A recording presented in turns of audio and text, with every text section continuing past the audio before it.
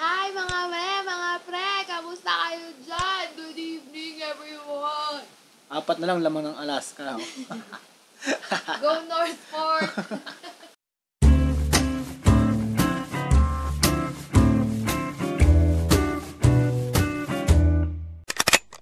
Good day mga mre at mga pre. Before we start our session, make sure you are subscribed on this YouTube channel. I-hit nyo rin itong notification bell para lagi kayong updated sa ating Quickie Market Outlook. Okay, so let's start our Quickie Market Outlook for the trading day November 4, 2019. First stop natin si PSEI. No? Si PSEI ay bumagsak sa 8,000 pero huwag kayong mag-worry dahil natural lang yung pag nag-a-approach near the resistance area. So, syempre, hindi naman laging tumataas ang stocks, no? So, anong nangyari siguro, October 31, nagkaroon ng sell-off kasi magkakaroon ng long weekend. Syempre, kailangan din ng pera ng mga retailers and investors natin. Yan. Ayun. So, bullish outlook pa rin ako kay PSEI kahit nasa range trade siya. Wag lang siya bababa sa 7.6 with a confirmation. Natandaan nyo, 7.6 tapos nagkaroon pa ng confirmation na babagsak siya. Most likely, magiging bearish na siya. So, ito kasing area na to, hindi pa yung ganyan ka-confirm pati ito.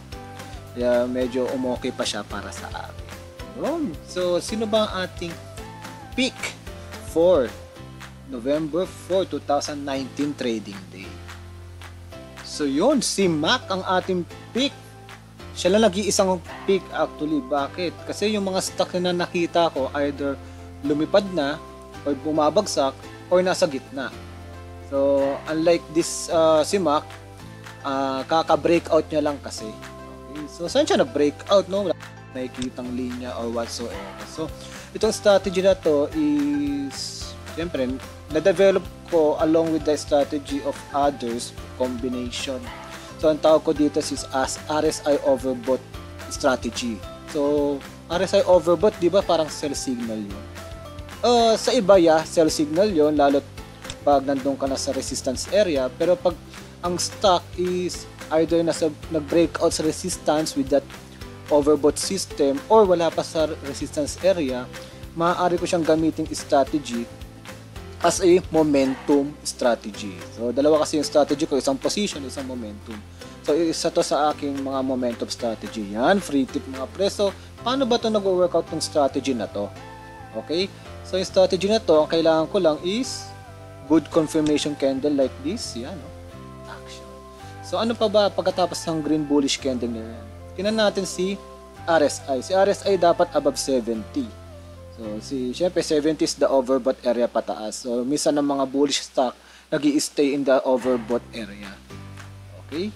Then, the next is the Bollinger Band percentage of 20 to 2 is nasa above 1. So, ano ba yung 20 is to 2? Ano lang siya is a indicator version of the Bollinger Band channel with simple moving average 20 tapos yung mat niya is 2. So, ito lang din siya basically. Yan. So, ginawa lang din natin siyang indicator sa baba.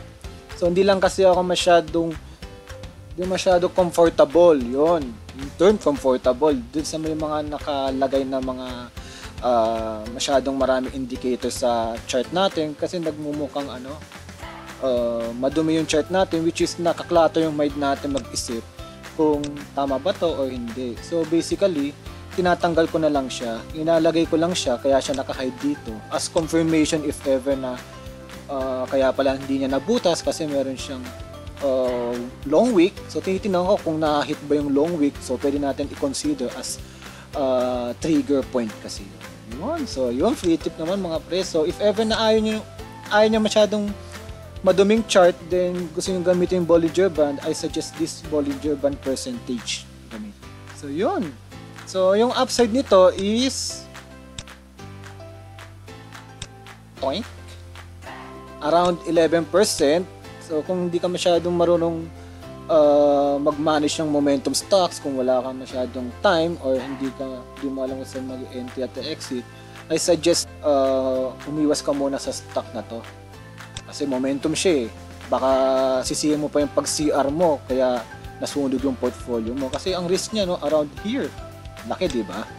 So, usually, di ba, ang risk to reward ratio natin is 2:1. So, saan yung exit point?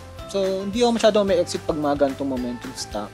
Tinitingnan ko na lang yung EMA 5 as exit point. Yan. Yan na. Free tip. Ayos. So, yan kay Max. So, titignan natin isang perspective dyan. Meron siyang konting harang around 21 area. Para sa akin, much better na mabutas muna siya bago natin siya dito. Okay, so yan ang tip natin si Max. So, silipin naman natin ano ba nangyari ngayon sa ating Investacup.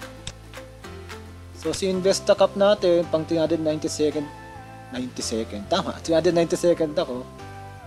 Well, mas mababa siya compared dong October 31, which is 387.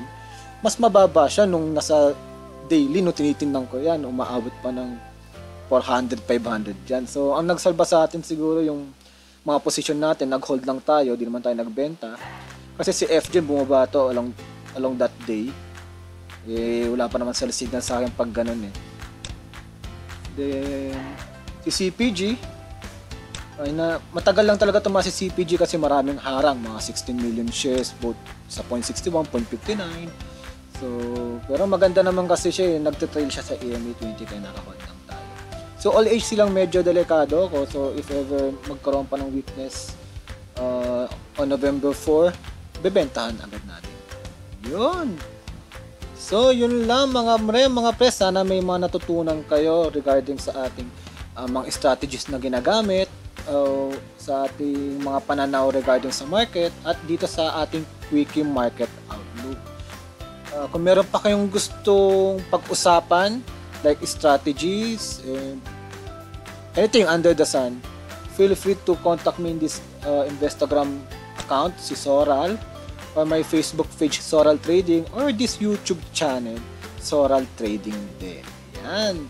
So, huwag niyo kalimutan, if ever magkahit tayo ng 50 subscribers, I will make sure na gagawa ako ng beginner course. Then, along the way, tuloy-tuloy na yan. So, ilalabas na natin mga strategies natin, mga risk management, at kung ano-ano pang pwede pong itulong sa inyong trading career. Yes! So, hanggang sa muli mga pre. Salamat sa pakikinig. Babu!